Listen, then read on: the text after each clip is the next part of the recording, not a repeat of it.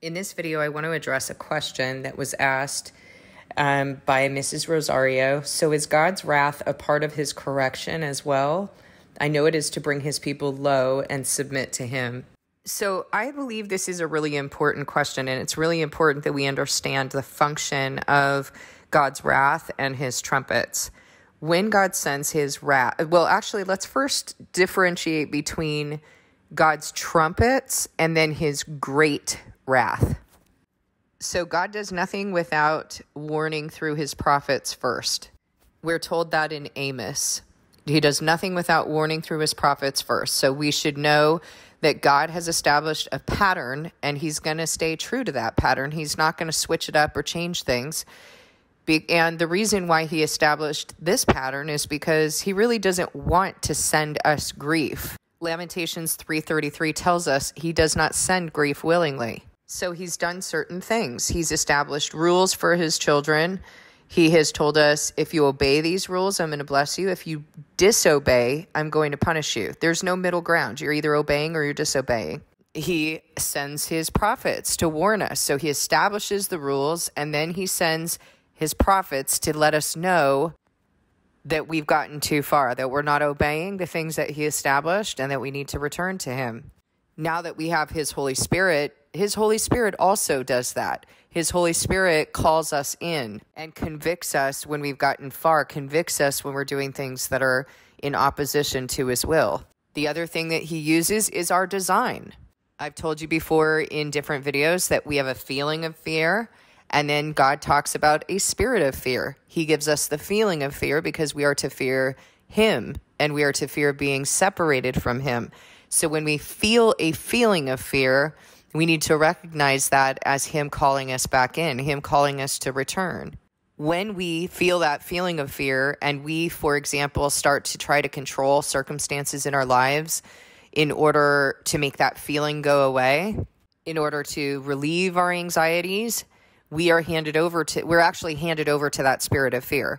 And the reason why is because we engaged in idolatry, we engaged in the work of our own hands instead of returning to God, which is what he has commanded.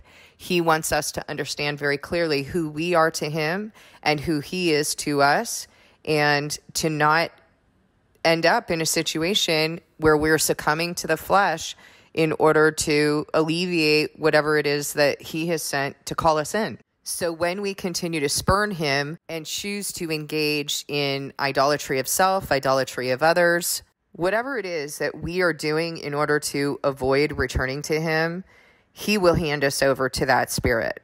And we know why he hands us over to that spirit. Paul told us very clearly, it is for the destruction of the flesh that we might be saved.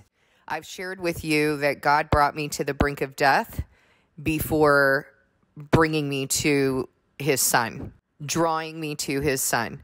And then his son proved himself to me, wooed me to him, proving himself to me, and then showing me where that was in the word. I was not familiar with the Bible whatsoever when he drew me to the son, when the son started proving himself to me.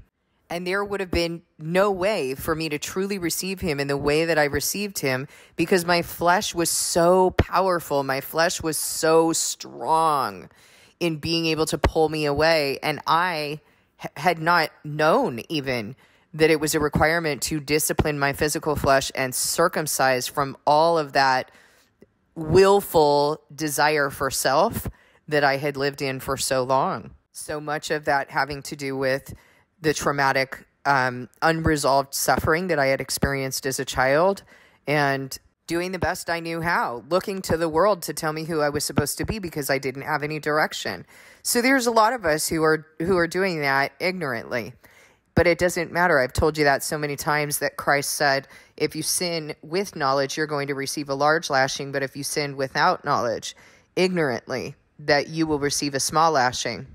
And the reason why we receive a small lashing is because God loves us enough to discipline us. He loves us enough to teach us. Now, I've also told you in videos that when you discipline your body, for example, if you're going to run a race or you're going to run a marathon, you're going to train and you're going to discipline your body. You're not going to beat your body into submission. So these ideas that we have about discipline in the world because of parents who were ill-equipped, parents who were, followed a deceptive counterfeit teaching, who justified beating their children or harsh punishment, particularly based on scripture. There's people that still believe that spare the rod, spoil the child means to beat your child. Of course, it does not mean that. The rod in scripture is the shepherd's rod. A shepherd doesn't beat their sheep back into the fold. They use the rod to nudge them back into the fold. And so it is with the good shepherd. I mean, you can't imagine Jesus just going out there with uncontrolled, which usually when a parent is beating their child, they don't have control over themselves, going out there uncontrolled and beating his sheep back into the fold. I mean, come on. That's not how he treats us. He is not uncontrolled. He knows exactly what he's doing. He's very methodical about it. He has established a pattern in the way that he disciplines us. And yes, he does indeed. His wrath is serious, but it is not because he is somehow uncontrolled or hasn't given us so many opportunities along the way to get it together, to respond to him, to be disciplined by him. So I think I started to say and then went somewhere else. The first 6 trumpets that God blows are part of his wrath. They are indeed part of his wrath, but his great wrath will not come until after the 7th trumpet is blown. Anyone who is left here on the earth after the 7th trumpet is blown, who does not participate in the resurrection, is going to endure his great wrath. That is straight up punishment. That is going to be very terrible. But we also do know that there are some who may be saved during after the 1,000-year reign, during the time where everyone comes back to life in the second resurrection, and Satan goes back out to deceive those in the 4 corners of the earth, and he does in fact succeed at that, even though people went through God's great wrath. But it does appear that there will be some who will be given the opportunity to be saved, even as one escaping the flames, even if just as one escaping the flames. They will not have the same honor or glory that those who participate in the first resurrection will have. Just as John said, blessed are those who participate in the first resurrection. They are holy and will be priests of God and will reign with him for 1,000 years. Totally different honor and glory, but there are some who will be saved, even if only as one escaping the flames. They don't have a reward, they don't have honor, and they don't have glory. They don't have an inheritance, even from the prince. We see that in Ezekiel when he's talking about the third temple. So let's talk about the trumpets. And by the way, the trumpets are not exclusive. I mean, I was experiencing God's wrath when he brought me to the brink of death. That was definitely God's wrath. It was also him disciplining me. So the thing we need to understand is that unlike us, we're not righteous the way that God is righteous. We don't have the capacity to, for example, judge another person, at least not now. Paul tells us that God's people are indeed going to judge others, but we don't have that ability right now while we are in this sinful state. But God does not contend with these things. He's not in the flesh. He doesn't contend with the flesh. He is perfect and righteous. So when God sends wrath, when we have wrath, we are really vulnerable to becoming evil and enacting that evil on another person in order to vindicate ourselves. And we have all kinds of justifications for that. So we're really not capable of holding all of that until we're made holy and until we're separated from this sinful state. Nevertheless, when God is doing this, he hands us over for the destruction of the flesh. He's always sovereign. It's not that he hands us over to Satan because he hates us or despises us or wants to destroy us. He indeed actually wants for us to be saved. He does want for us to be healed and to receive that healing from him. Nevertheless, we have to experience our consequences. What happens when you have a parent who does not give their child consequences? They end up unruly, and quite frankly, they end up spoiled. They're ruined. No one wants to be around them. They're not the pleasure that God created them to be. They are not a source of enjoyment. And it's the same with us. We cannot possibly please God when we are living in when we are living in undisciplined flesh by the sinful flesh. We become a source of displeasure and grief for God. We also become a source of displeasure and grief for ourselves. If you've ever watched Super Nanny, that's a really good example of what happens when you have an undisciplined, no consequences, no rules established. When you have a home like that and you have irresponsible parents who are not taking care of their children, and they're not teaching their children, and they're not being consistent with their children and giving them consequences or timeouts and things like that, and explaining to them, this is why you were, placed in timeout. This is why I brought this on you. Everybody in the house is miserable. Parents don't even want to come home from work because they don't want to go to the nightmare that is their home. And then when you see that, Super Nanny comes in and she teaches the family how to have certain rules, have consistent and reliable structure. The children no longer have the power in the home. The power is set up properly. The parents get on the same team rather than being split. So they are of one mind. They establish their authority.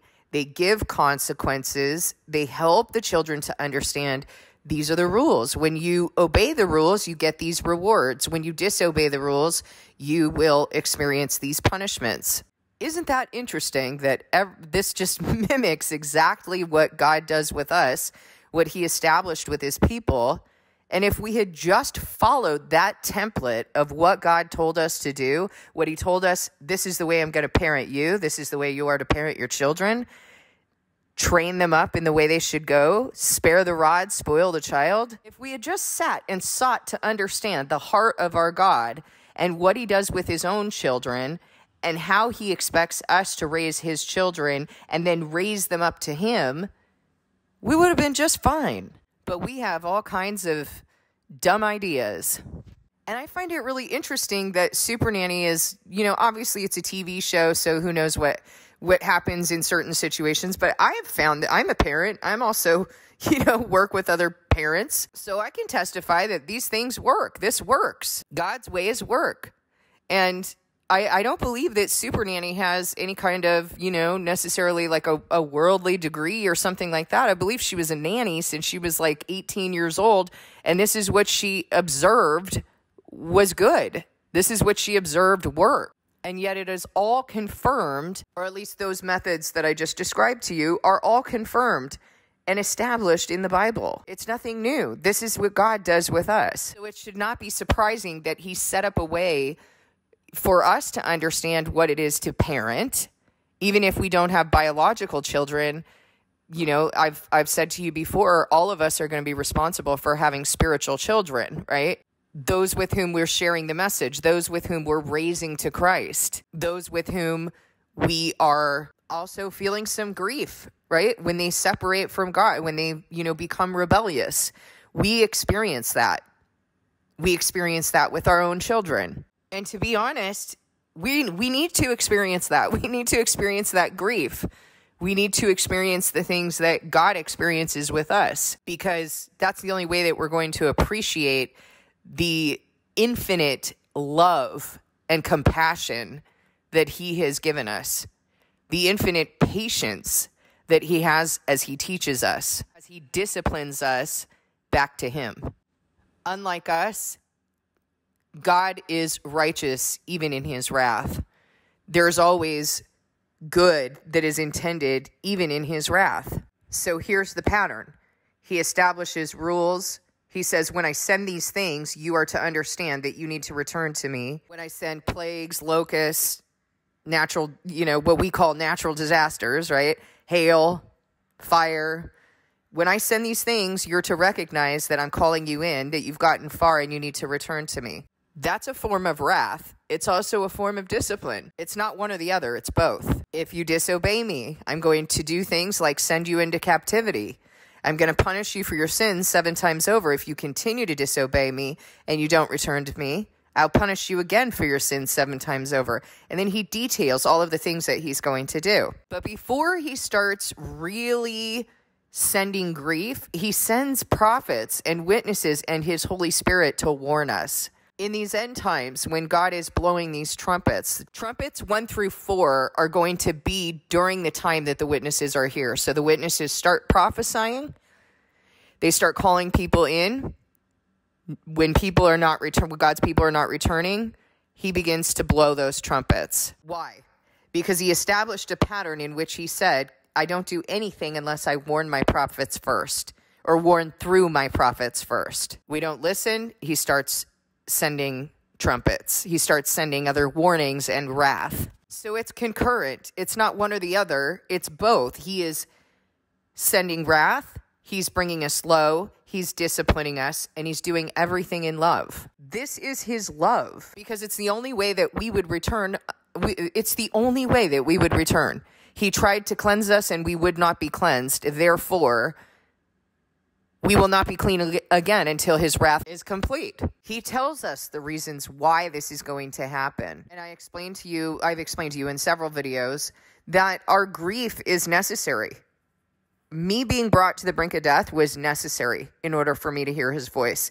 It was necessary in order for me to understand that I had just run everything into the ground.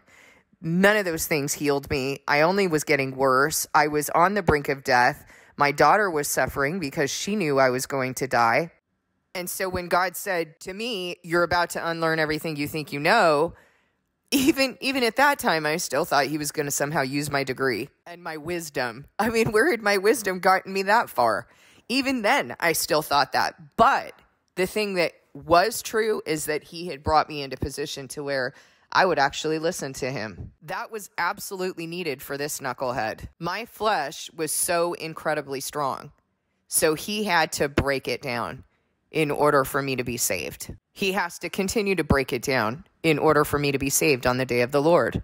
The degree to which we are going to experience the severity of his wrath and grief is largely dependent on how quickly we return to him, how genuinely and sincerely we rend our hearts when we return to him. The trumpets absolutely are part of God's wrath, but understand that it is the only way that we will return to him in the way that is necessary for us to be saved. God remains righteous even in his wrath. So before the 5th trumpet is blown, we know that wickedness will still be so incredibly intense on this earth that the witnesses are going to be killed. Many people still will not have returned to him. We do know that some of God's people are still going to be on the earth because when the 5th trumpet blows, it passes over those who have the seal of God. Therefore, we know that people who are his are going to be here, and they'll be working with the next sort of set of people, teaching and harvesting in. Nevertheless, you have trumpets 5 and 6. That wrath is going to increase. You even see in Revelation 8:13, John says, as I watched, I heard an eagle that was flying in midair, calling out in a loud voice, woe, woe, woe to the inhabitants of the earth, because of the trumpet blast about to be sounded by the other 3 angels. So God's wrath is increasing, and we know that 4 trumpets have blown. Now we got 5 and 6 are the only trumpets left before Christ comes.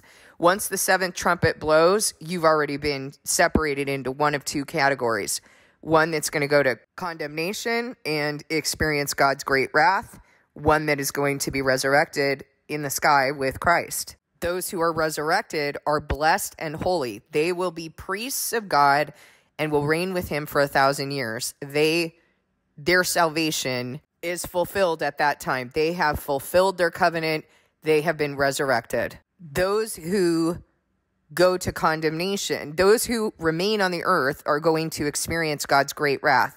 Anyone who has received the mark of the beast and bowed down to the idol, the abomination of desolation, they will not be saved, period. They will not be saved. Anyone who receives the mark of the beast will not be saved. That is definitive. That is affirmed in Revelation. But there are others who have lived on the earth who died before this choice was to be made to receive the mark of the beast. They will be given an opportunity. They will be killed by the sword of his mouth.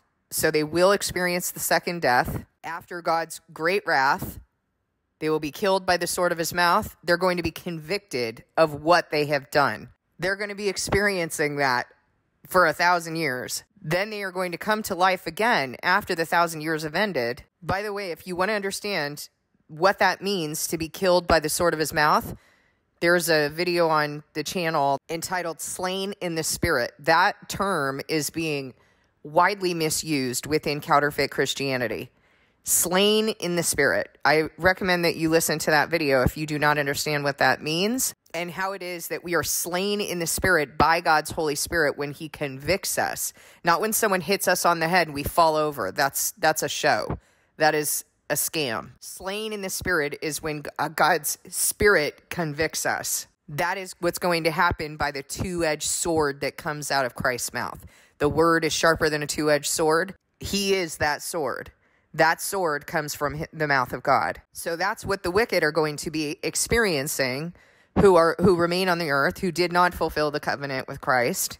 But look at how long-suffering and patient God is, that he would even give them a chance to experience all of that, to experience his great wrath, to be convicted and shown what they have done, and then to come to life after the 1,000 years have ended and be given another chance to be saved, even if only as one escaping the flames. I mean, that is intensely merciful. After all they will have done, God is going to give them a chance, as long as they were not part of that group that received the mark of the beast. And they'll be given a chance to guard the temple and the work that is to be done in it. Now, don't think of this as a building structure, because it's not a building structure. We already know that John said he didn't see a temple in the next age. So this has spiritual significance. So there's going to be something that they're able to do, some sort of duty that they have, and that they will be working off, because we do see that there is a year of freedom that is referred to with regard to the third temple. Nevertheless, they will not be allowed to minister before the Lord. He is set on them enduring the consequences for their sin. So I hope this kind of answers some of your questions regarding what are these trumpets? What is God's wrath? Does that mean he hates us? Does that mean... No, it doesn't mean that. He disciplines those he loves.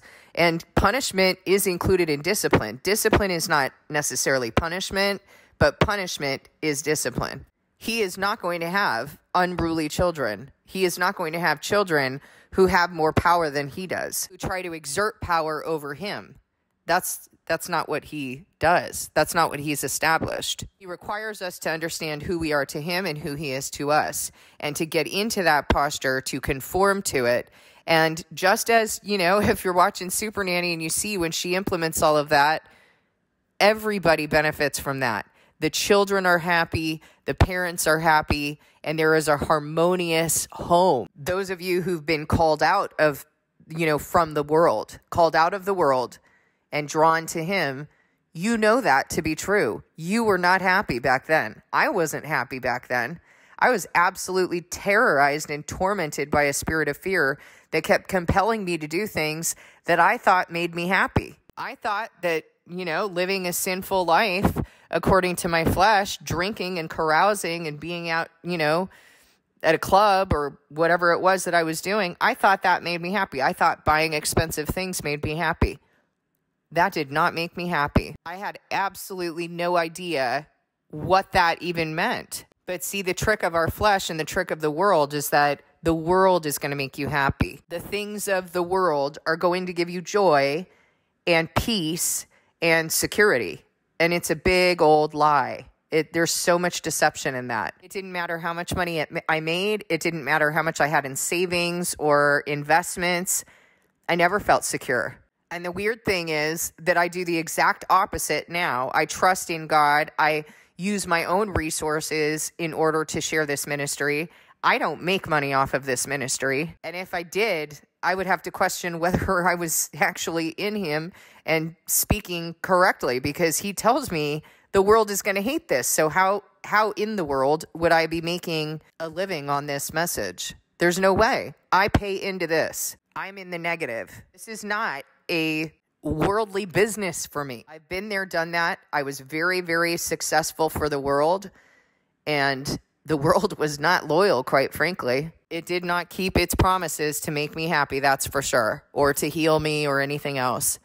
But doing the exact opposite of what the world has told me to do has brought me so much joy in the Lord. It's also brought me grief. That's part of the deal. But even in my grief, I rejoice because I know where my grief comes from. I know that my grief is godly grief, that it comes from the Spirit of God, and that He has enabled me to have spiritual eyes and understanding to see how bad it is in this world. So you see, the goal is not for us to become happy or anything else. We need to differentiate between happiness that the world promises, which is a fallacy, and the joy of the Lord, which is true and eternal and will not completely be fulfilled until we've done what we came here to do, become who we came here to become, and then we're with Him forever. It cannot be fulfilled. We cannot have happiness and eternal peace here in this world. It's impossible. We have to be joined with Him. And if we are truly in Him, we are going to concurrently feel the joy of the Lord, but we're going to feel grief. There's absolutely no way that we can live here and be comfortable. I hope this has helped for you to understand a little bit more about God's heart, what He's established, and who He is, and how long-suffering, patient, and loving He is. Thank you for listening. God bless you, and I'll see you in the next video.